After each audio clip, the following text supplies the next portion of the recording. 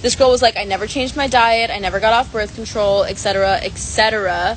And all she uses, guys, this is not sponsored at all, is this face wash from literally Amazon. It's called Panoxyl, right? The blue one.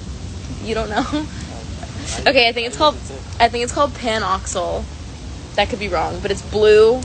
I think it's called Panoxyl. And then all I do, literally, Panoxyl to wash my face, and then bio oil as my moisturizer, which is like, I'm pretty sure you could use that on your whole body. Like, I've used it on my butt for like stretch marks and stuff, and I think that it works.